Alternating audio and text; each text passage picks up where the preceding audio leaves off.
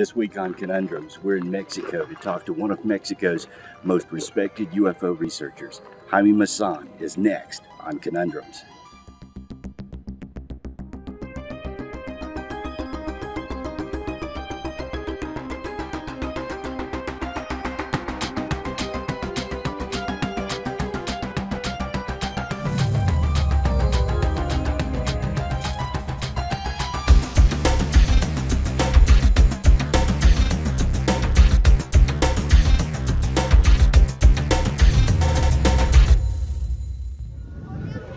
In 1991, Mexico City was inundated with UFO sightings. Jaime Maussan was one of the few broadcasters who took the subject seriously and reported on all of the sightings throughout Mexico. Jaime Maussan is our guest this week on Conundrums. This was July 1991. We had a total solar eclipse, and the people went out to record the eclipse. But instead of that, they recorded UFOs. There were so many videos that I thought that was important to present them in the television. And from then on, I kept receiving videos almost every day. And at the beginning were hundreds. I don't want to exaggerate, but I received so many videos, so many stories. Then somehow, at that moment, I was a journalist for 60 Minutes in Mexico. I was the anchor of that show. But people wanted me to investigate this. And then I received many invitations from universities, from institutions that wanted me to talk about and to present the results of the investigation. And soon I was identified with this phenomenon, and I was trapped by then. Somehow my investigations, my journalistic investigations diminished, but the UFO investigations increased. So have you now made a business out of this, out of doing only programs? I don't consider it a business. Yes, it is a business because there is no other way to survive. Right. Any investigator that doesn't have the meaning, the ways to survive, to receive the money, presenting this work won't be able to do it for a long time. Right.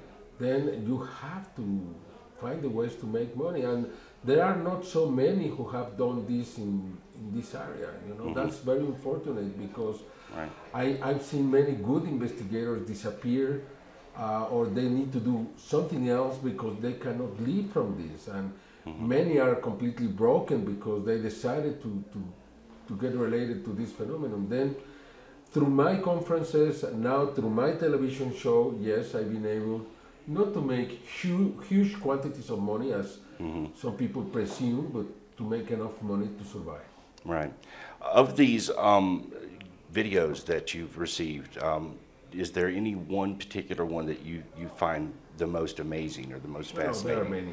There are many? At this time, I cannot say this one is the most important ones. Right. There are many important videos like those recorded by Antonio Ursi in Milan in Italy. They are so clear, so close. The ones recorded by Yalçın Yalman in Kumburgaz in Turkey, that's also amazing because you can see the creatures outside the craft. There are many important videos, and there are many important cases too. So you're receiving videos not only from Mexico, but all over the world now? All over the world, yes. And from China, from Italy, yes. Is your program seen worldwide, or is it seen just within Mexico? Well, it's seen in Mexico, but through internet we present, and we have a section with subtitles in English, and then people can follow me in the United States too. Alrighty. I have also a television show in the U.S. and a very small network, LATV, which is national in the U.S. and we've been very, very successful there because we have kept the #1 in the ratings for 1 year, and that's also very important for us. And recently, though, you've done a lot of research into the Creature of Metepec. Yes. Can you tell me about that? Well, yeah, back in June, the end of June 2007, I received in my offices, not these ones because these are newer, I received some people who wanted me to present this creature was dead. I thought it was a monkey. I didn't put too much attention, but I asked one of my reporters to start the investigation. As we were doing this, the owner of this ranch, the man who brought the creature to me, was murdered. Then I decided to stop the investigation because I didn't know what was happening, and I presented this until probably January or February 2008.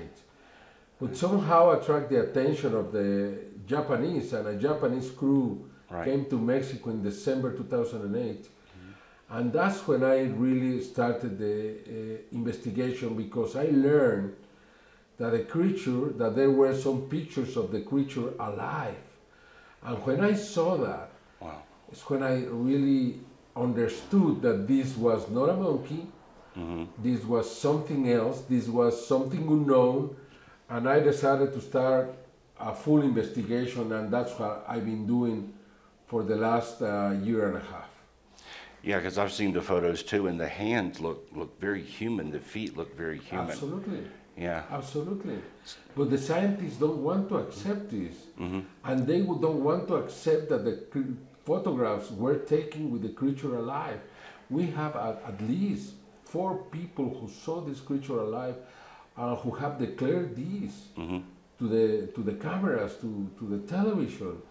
And even though I had investigators from Europe, from a university in Europe, they are still saying that this is probably a monkey or something that can be explainable. Well, now Japanese television, their crew, didn't they do a DNA on it and said that they thought it was human? No, I've done at least 6 analyses in DNA. The History Channel did one also. And the Japanese haven't done this. The ones who did it were the people from History Channel, and they did it in Canada, and they couldn't find anything. And I haven't found anything in any DNA, and it's not explainable, because when you look at the cells, you can see a nucleus inside the cell. Right. If there is a nucleus, there is DNA. Exactly. Then it's not the explanation that they give, that this is degraded, that they... No, it's not for real. Probably they haven't done the analysis the way it should have been done, because they haven't considered this to be a creature, probably that is from somewhere else, you know. But there are enough analyses, and I can tell you that in just one of them, we found that the creature was human. And this is something that this university in Europe found, and that is why the scientists came from Europe in January 2010. And so far, they haven't finished their investigation. I think they are afraid. At this moment, I can tell you they are afraid of their own findings. Why would that be? Why would they? Oh, because they have to declare that this is unexplainable. Right. And when they say that, everybody's going to be against them, and now they have to defend themselves, and then they prefer just to avoid that and say, oh, this should be a monkey, this should be but they don't prove it.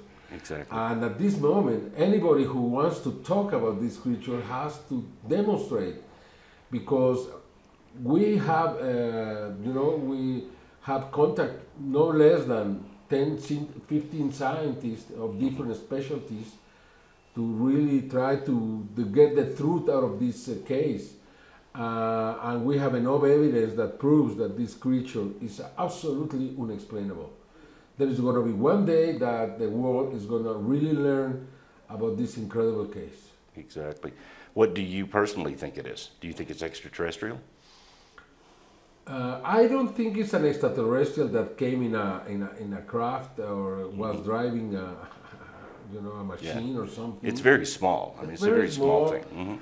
It looks more like an animal, but at the same time, an animal that is not from this world. Exactly. Then I cannot tell you where it came from. What, as a parallel universe, a hole, a dimensional hole. Many people claim that there are things like, for example, the so-called chupacabras that came from a different dimension. Things like that. I don't know. I cannot tell you what it is, you know. It's a mystery. It's a conundrum. It's absolutely a mystery. But I think it's a mystery that should attract the attention of the science, the scientists, because this is very exciting. So if scientists wanted to take a look at it, you'd be open to let them? Absolutely. I am asking them to come. Yes. We found that, for example, the inner ear is very sophisticated, nothing related to a primate, nothing like that. And there are enough, the cells reveal that this creature couldn't stand oxygen or water. Then where it came from?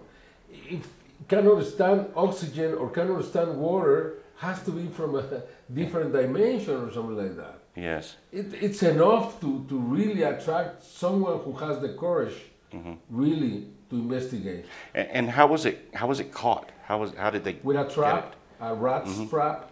Mouse trap? Yeah, that's the way they did it. It's small, and they kept it in that for a year and a half until I obtained that. We have to pay money for this. A friend of mine, John Rao, and myself invested in this, and we are the owners now of this creature. But it took us a while really to start the investigation. In that area, have there ever been sightings of others like it? Yeah, at least 2 others. One of them was found dead without head. This was kept with this body's creature, but the other disappeared. Nobody knows why, but I think one of the employees there stole it because he probably thought that was a very valuable thing, And, right. And there was another sighting of a bigger creature, probably 60, 70 centimeters. That's, I don't know, 20 inches or so. And it was not trap, but it was very impressive for the people who saw it. And it was just around the same time when this was captured. Well, these creatures don't have hair like a monkey, so they have skin. What was the skin like? Was it like human or? No, it looks like like a sea mammal, like dolphins with some kind of lubrication or something like that. Yeah, It's interesting creature. Very interesting, very interesting. Very fascinating. It's a fascinating case. As far as Mexico, getting back to UFOs, as far as Mexico, is Mexico more open to release UFO information? I don't think that, but I think Mexico South is not blocking information either. I mean, they gave me a video. The military gave me a video. I think I know why, because I gave them incredible information of a very secret case in 1959. Mexico helped NASA and the CIA to steal the secrets from the Russians to go to space. And I gave the president all this information, and that's why I think I received this incredible video. Now this is nobody knows about this, but yeah. it's true. Now this is the lights. There were lights. The lights were. This was night vision. It was night vision. It was night vision, but was in daytime. This is the FLIR camera. Yes. Which is used to track narcotics or airplanes with narcotics from the south. And that's the way they found this. But they couldn't see with their own eyes. And there are many other examples now of infrared cameras that have been able to obtain images of things that people don't see. Exactly. We are going to present a special program about these invisible UFOs, where we're going to prove that many times you don't see them with your eyes. You need a special camera to see them. You've done a lot of work with NASA footage of looking at UFOs and that. Can you tell me about that? Yeah, well, when there is a mission, we record hundreds or thousands of hours of these missions. The whole mission complete. Then we review the video, and we have been able to find incredible images. I don't understand why the American media is not doing this. I don't understand why almost nobody else is doing this. But we do it in every mission, and we have told everyone to do this because they would obtain exactly the same images. Yes, you have to work a lot because you have to be there to record every single hour, and then you have to review every single hour, every single minute, or every single second.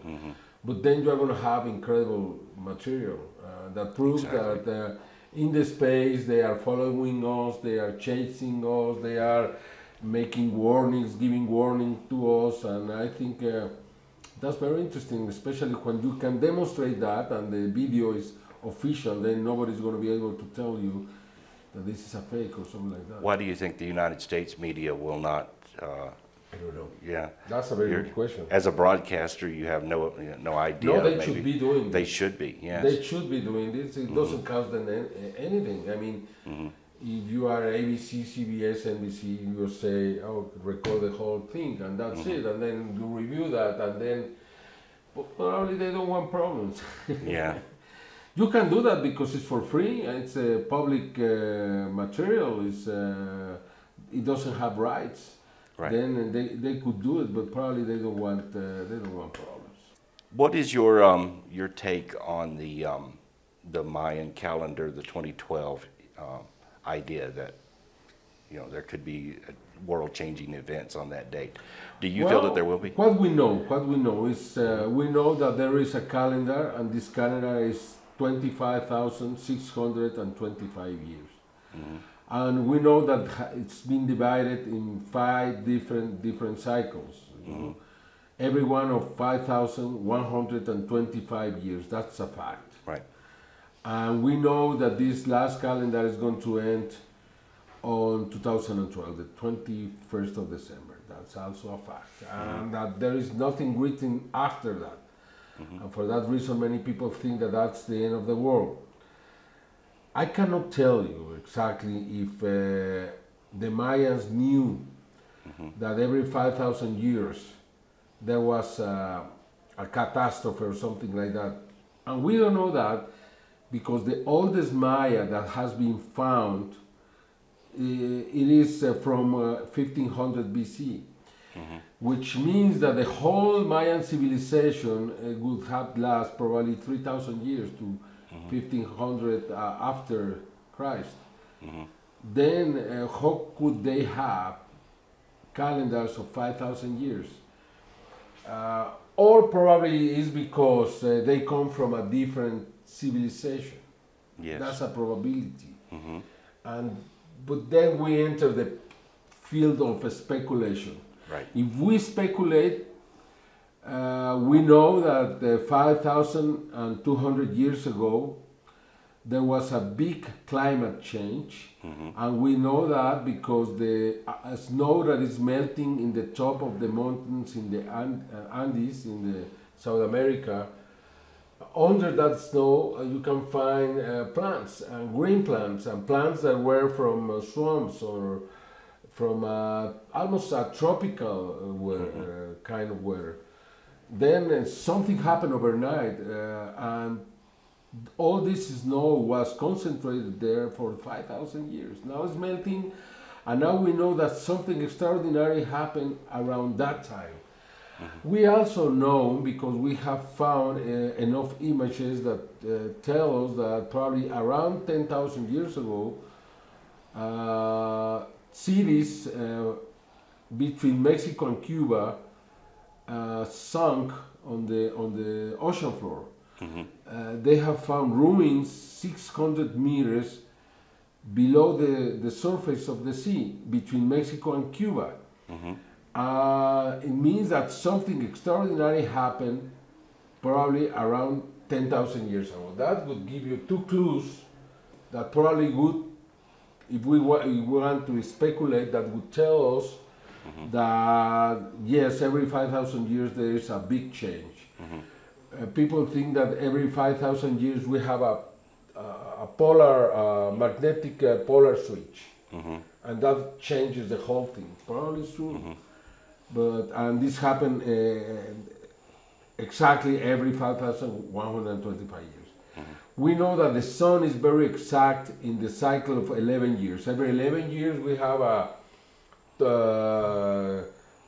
maximum solar, a solar maximum, and that happens every 11 years. But then we know that there are cycles which are very exact.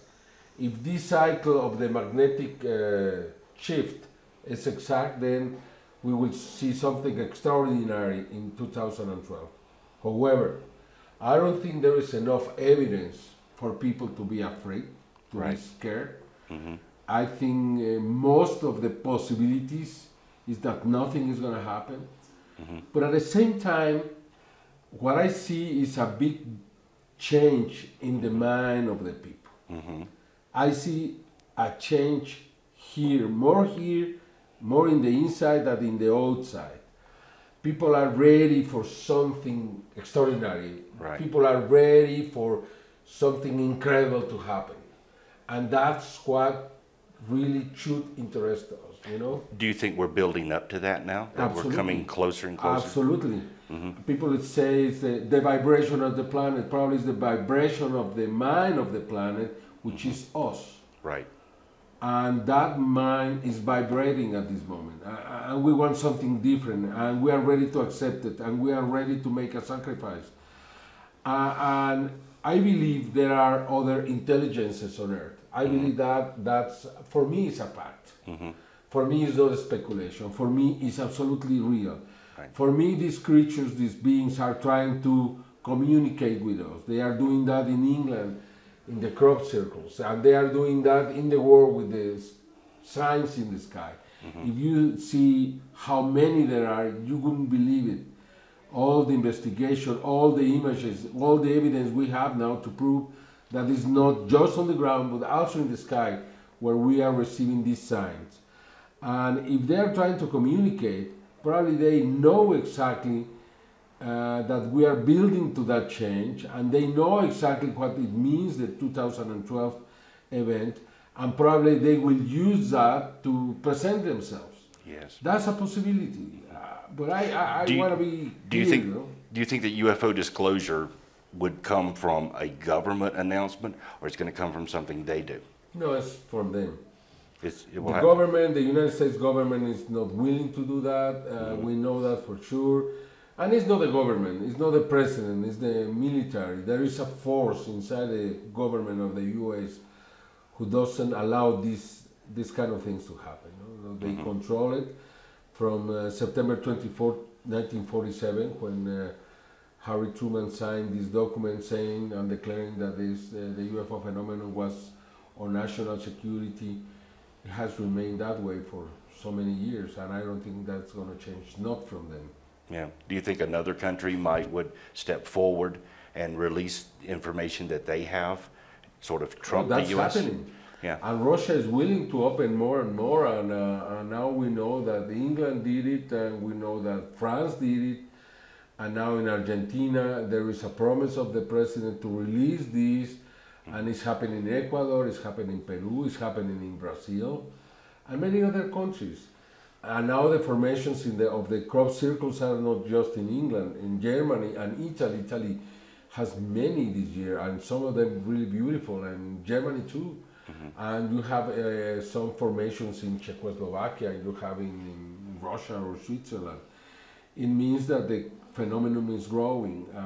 This possibility of communication or giving us signs is now better than ever, and for that reason I think that this momentum is growing, and probably in 2 years we'll be ready, and they will be ready to have a big demonstration. I was going to ask if you could venture a guess. How long do you think it will be? It's very difficult. Yeah. Probably 2012, probably 10 more years. It's up to them. There is secrecy, but they are also responsible for this secrecy, because probably they don't want to disturb human beings. And the extraterrestrials, do you think there's more than one race? Yes, absolutely. How many do you think there are? I don't know. No. No, but because of the many credible witnesses that we have been able to interview, we know there are different ones, and with besides different interests. I don't think every one of them is connected. I don't think every one of them has communication and knows what the other are doing. But I know that there are universal principles, universal laws, and everyone has to respect that. And that's what is common from all of them. It's the way to behave. It's like humans with the law on Earth, you know. And that's why sometimes, somehow, for example, they don't present themselves because probably it's a law. They cannot force their presence in any planet that hasn't accepted this possibility. And since planet Earth still has not accepted that we are being visited, probably they don't have the right to come down. Have you worked with abductees or interviewed A little abductees? bit, a little bit, a little bit. Is there any particular case that stands out? Well, I just made 2 investigations, one from Stan Romanek in Colorado. Incredible case. I just presented in my television program. And there is another one, Ron Noel. He had an implant, and we struck that implant, and the implant was really truly amazing. This implant was transmitting to the outside world. It had a lot of energy and was very, very small, around 3-4 millimeters, which is really small. But they had half of the energy of a big camera that we use for television. And with that, you can compare how much energy this little piece had compared to the big instrument that we were using. Did they do an analysis on Absolutely, it? yes. What did they determine that it was made out of? We haven't finished that analysis. What we know is that it had nerval tissue, nerves around the object, but the skin grew from the metal, from the object, not from the patient, not from Ron Noel. It grew from the object. How can you do that? Yeah, that's amazing. And that's also a fact. That's physical evidence. When you have physical evidence, it's very difficult to debate or refute that. Exactly. And how did you come to know about this case? Did he come to you? No, a friend of mine, Roger Lear, who is the leader expert in this field, asked me if I could help financing the surgery of this case, and I did it, and I asked another television station, Telemundo, to pay half of it, and we were able, because it costed us some money. I'm not saying extraordinary, but around $20,000, and that was a lot for a single crew to a single program to finance that, just that. His abduction, why do you think abductions happen? Why do they put implants in people? Oh, because they want to know, because they want to follow, because they want to investigate, because they want to experiment, because they need us for some reason to do things, you know. What do you think those reasons are? Well, in the case of Romanek, probably hybridization. We now know that probably he has descendants with them. And it's something that now is being investigated, and that's also, it looks like sci-fi, but it's an incredible case. And that's a good reason to do it, because also they need also to do that, because they are so old that probably they need some refreshment in the blood. I don't know. They need some new DNA or something. But of that nature. they are scientists. They investigate, and they do that to know more. And we are very good subjects, probably. Right. Let's go back to the Mexico City. I'll call it an invasion, because in 1991 there were multiple UFOs seen here. How did that affect the general public? I mean, was it just astonishing for them, or were they? It was joy. It was? In January 1st, 1993, there was a massive sighting in Mexico, and there were people all around the streets looking to the sky. It was like a party, a big celebration, you know? Yes. And I can tell you, we have never been afraid of them. We have a very good attitude here. Yes. And I can tell you that even though it's not the same number we had in 91, we still have a lot of sightings in here. Just one very interesting last Sunday. This last Sunday, yeah. And you're still getting videotapes, still coming in from the public? All I work is with evidence. I am a journalist. I need hard evidence, and Right. I need that. I mean, it's, my line of investigation is I need something to stand on, and I need proof. Do you feel like you have enough proof now, or you're still looking for more proof? It's never enough. Yeah. It's never enough. You also all the time need more proof and more proof, because not all the people believe in this, and I'm not doing this to make people believe, but I want to be a good investigator, and I want to give them the evidence and let them decide, because in my case I saw two creatures in 1999 in the Rumorosa Sierra, and for that reason, for me, this is not a mystery anymore. Okay, tell me about that story. I want to hear that. Well, I was making an investigation. Three little boys went to the woods, not to the woods, to the mountain, a deserted mountain between Mexicali and Tijuana, which is between Calexico and San Diego. And they lost their way back, and they had to stay in a tree, in the top of a tree. And then they saw UFOs, the UFOs went away, and then creatures came that were luminous, and they stayed there all night.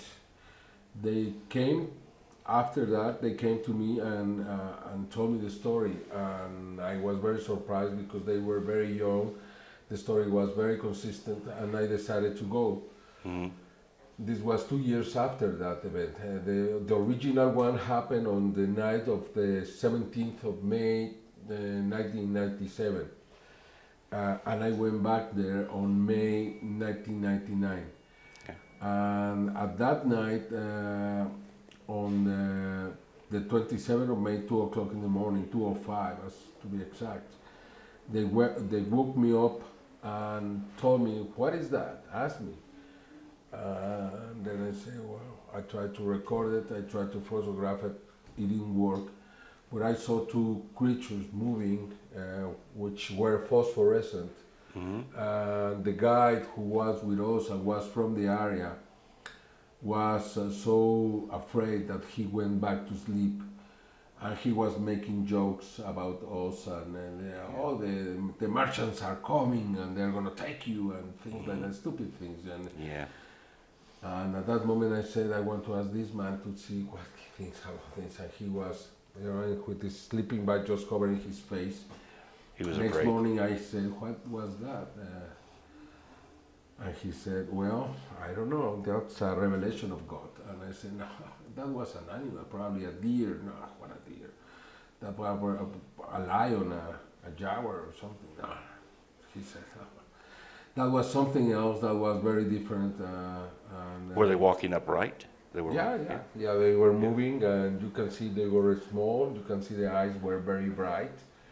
They were 70 meters away from us, and the field was very rough. Was impossible to walk through where they were. All the rocks. Was very, very dangerous. And I mean dangerous. Then we didn't do that. Besides, you start doing that and they disappear, and then you're in the middle, and then you don't know what to do. But yeah, we saw it. And you said that you tried to photograph it? I tried to photograph, I tried to videotape, and nothing worked. And nothing worked. I mean, it was for me. I'm not claiming, I'm not saying, I'm not going public. I'm telling you, I tell whoever asks me, because the experience was real. Yes. And if you want to believe that this phenomenon is crazy, if you want to believe that this phenomenon is just for fool people, you have your right to do that. But I tell you something, you're wrong. And I know you are wrong because I experienced that event. I know that. And even though I didn't obtain one of the most important evidence of my life, for me was very important because it really helped me to change, not to change, to confirm what I thought. So do you feel like since you've been involved with the UFO phenomena that it has changed your life? And how has it changed your life? Well, I see that things in a more universal perspective. I see things more related to the future and to other generations, and I try to help as much as possible to protect the environment. You know, I think you have to really learn to be citizen of a bigger spectrum, of a bigger plan, because I think we are very, very, how you say, egocentric. We are, you know, very narrow on our view, and I think we have to change that. And I think this possibility of this meeting with these creatures would be just that. That possibility to really to change the future of human beings, because the way we are now, in 40, 50 years, I'm not saying nothing is going to be here, but life is going to be terrible, miserable. And that's my grandsons, you know, that's the world, and I do not agree with that. Right. When you travel the world and give your give talks as a presenter, is there a particular message you're trying to get across to people that Exactly. in itself? That we have to be transcendental, that we have a big opportunity here. I tell people, the biggest crisis is not the economical crisis. The biggest crisis is not the change of weather, the change of climate, the climate change. The biggest crisis is the extinction of the animals, of the ways of life, the different forms of life, because that's forever. We have to stop that as soon as possible. We have to keep this world for better times. And we have to be more self-sufficient, more sustainable. And if we can do that, then we're going to complete our mission. I've seen many, in the last years, many signs in the sky and on the field, and many of them are crosses, like the cross of Christ. And I'm not saying this is religious. I'm saying that is a message, a symbol, that remember us to love our neighbor as we love ourselves. If we could do that simple statement, if we could love my neighbor, my friend, the way I love myself, exactly, would be so different. To learn how to give to others, you know. There is this phrase by a Mexican writer that says that when you are dead, people that never heard your name will advance on the rhythm of your thoughts. It doesn't matter that they don't know who you are if you are able to change the life of others. And that's what is really important, and that's why I investigate and I put my time in this. Many people think that was a mistake to dedicate so much time to this, but I think I've been able, and we have been able, because we are a group, to put our little apportation to change the mind of many around the world. And that's what I think is at this moment very, very important. And tell me about your group. How many people do you have working with you on this? In this organization, at least 30 people. And the name of the organization? It's Tercer Milenio, Third Millennium. And that's also your website, right? It's my website. My website is ovnis.tv. Okay. That's one of them. And I have another, jaimemaussan.tv. I have a page for the Creature of Metepec. And it's that creatureofmetepec.com, and you can read all the investigation in English with subtitles. And I have also YouTube /Tercer Milenio, where I present my television shows. Many of them are also subtitled, if you want to check them, because I think this is the only show in the world that presents the news around this phenomenon. Many shows around the world present events, but we present new events every week. And that's why we are very well informed on what is happening around the world at any single moment. Thank you. Jaime, thank you very much for Thank being you. my guest today. Thank you, Jay.